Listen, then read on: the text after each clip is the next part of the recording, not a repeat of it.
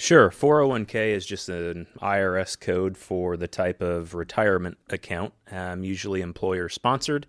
And you may have some other accounts out there like a 403b if you work for a nonprofit or a school. So just a code or a name for a savings plan that's offered by an employer. The base benefit of that is really figuring out what is unique to your 401k plan.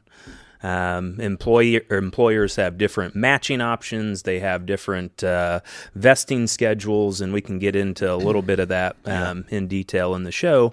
But it's just figuring out the nuts and bolts of what your options are inside of your employer-sponsored plan.